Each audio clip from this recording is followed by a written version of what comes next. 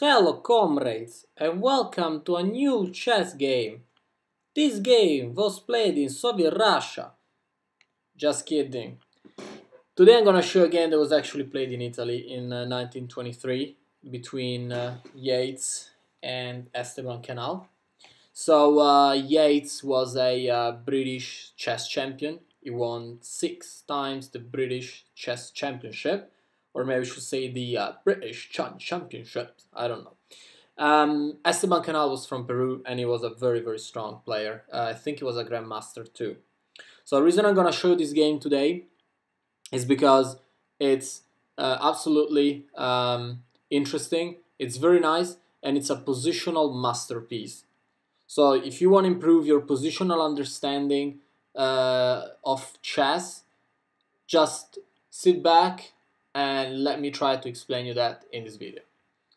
Alright, so Yates started with e4 and then we had c5, which was a Sicilian defense, f3, e6, d4, c takes on d4, knight takes on d4, knight f6, knight c3, bishop b4 pinning the knight, bishop d3, c6, knight takes on c6, and b takes on c6. And everything up to now is very standard. This is, I'm pretty sure, one of the main lines that you see when you see the Sicilian defense. Okay, so the next move was castle, and then we had d5, which is a very nice move. Takes control of the center. Here white avoided confrontation, pushed the pawn to e5, knight had to move back to d7, and then we had queen to g4, which is a quite aggressive move. Now black has to protect the pawn on g7, and he brought back his bishop to f8. Then we're at rook e1, g6, g5, bishop g5, queen c7, queen g3, bishop g7, f4, bishop f4, and then black castle. And after rook goes to d1, black was done with his development. White, sorry, was done with his development, not black. So now, it's worth noticing something on this board. And this is what I call a positional analysis. Okay? Now, try and look at the board. Don't look for tactics or any combinations, because right now there is none. So, just look at the position and see what it tells you. This is one of the methods to improve your positional understanding. So, this position tells us a couple of things. For what concerns white, it tells us that white has a outpost on e5, which is very invasive for black because it's hindering black's development and counterattack. You will agree on that, I think. And it's also guaranteeing free movement for white's pieces because this pawn is very advanced, and every time you advance your pawns a lot and you protect them, you're gonna gain safely space. That's very good for you. Black's position now. Black's position seems to be more strong on the queen side, seems to be very solid in the center. Black's outpost is this pawn on d5, which is controlling these two squares, e4 and c4, which are very important squares. But it does seem like black does not have many chances to counterplay, alright? And that's a problem because soon white might be starting an attack, maybe with like h4 and then h5, and then it's going to be serious troubles for black. So, in this position, Canal thought, I need to do something that turns the game into my favor, makes me gain space, and gives me counterattacking chances. And his positional understanding told him that the entire white strength in this moment relied on this outpost he had on e5 on this pawn. So black said, Canal said, if I manage to get that damn pawn out of the way and take space in the center, I'm gonna win this game. So at this point he played rook b8, and white thought, okay, he's aiming for my b2 pawn, so I just need to play b3 and I'm gonna be fine.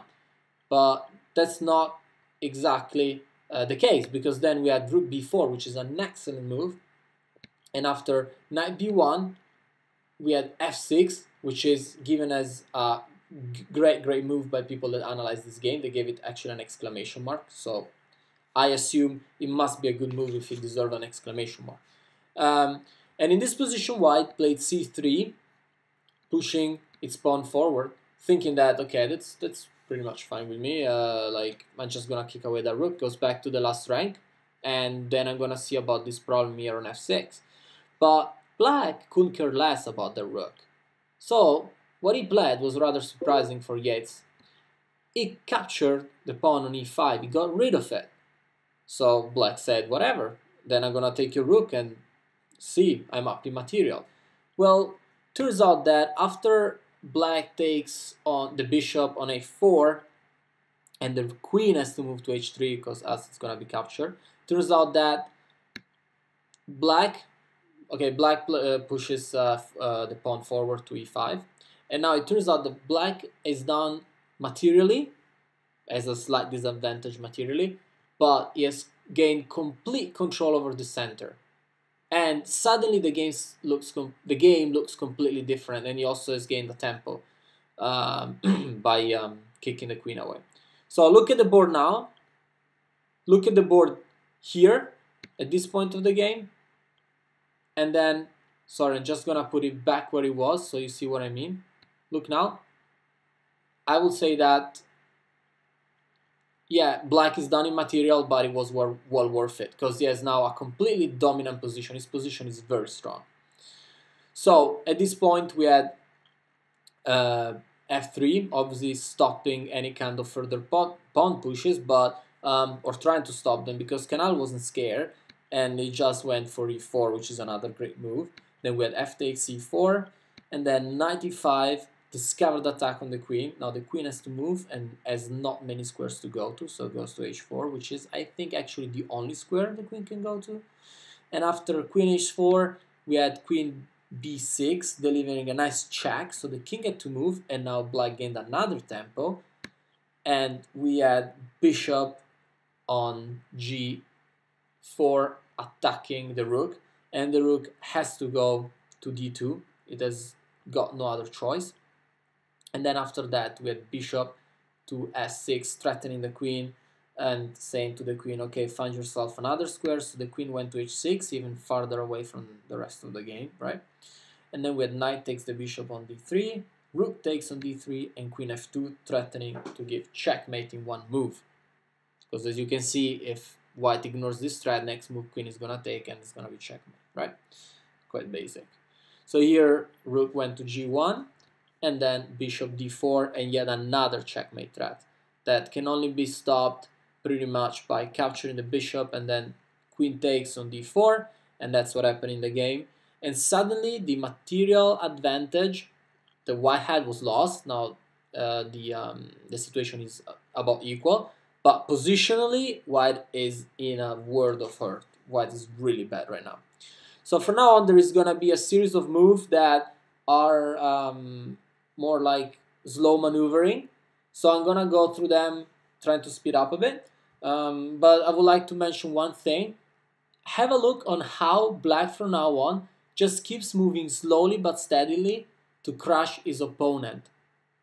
It is literally playing like a boa constrictor, slowly killing his opponent, and it does not make one mistake. That's the cool thing about a great and deep positional understanding. So this is what happened. Now this pawn push was very powerful. Pawn to f3, protecting the bishop and also threatening g2, which is in this type of position is I would say a key square, if you allow me to say so. So king went to g1, and then we had rook f5, b5. That shows how desperate white was, because obviously if you start pushing pawns like that, it means you have nothing better to play. So rook goes to g5, threatening to capture on g2 and win the queen. And after that we had g3, and followed by rook f5, knight a3, d4, knight c4, rook takes on b5, h3, rook on h5, h4, rook goes back to c5, and as you can see, black couldn't care less about what white is doing, because he knows that it's crushing him and that white has no escape. And it's really funny to see how this is a real cat and mouse play, where black is the cat and white is the poor mouse. So at this point, we had king goes to g2, h2, sorry, and then queen c2, rook g1, rook d5, g4, and queen takes on a2. So now black went up materially, and then we had, like, it was already up material, went even more up materially, if you can say so. Then we have king g3, and then queen takes on b3, and now suddenly black is 3 pawns up, and all the 3 pawns he has more on top of his opponent. They are all passed pawns, so they're eventually gonna promote, right? So knight d2, threatening the queen. Queen goes to b8, check, getting another tempo. King to h3, and then queen a4, threatening the knight. So now the knight has to move away, and what's gonna follow is a nice pawn push. This pawn is gonna promote, and it's unstoppable, unless white wants to sacrifice its queen or its rook. So in this position, white resigned. I think it's a very, very interesting game, this one, because it shows how much a position and a positional understanding is actually fundamental if you want to be great or at least good in chess. So I tried to do my best to explain you that. I'm just going to show you again the key moment where white had a very strong position and a very strong attack coming up, and look the genius of this guy, how he managed to turn the game few moves after in this position. So you went from this to this, and even though it was done materially, black, I think it was well worth it. So my friend, I hope you enjoyed this video, and see you soon.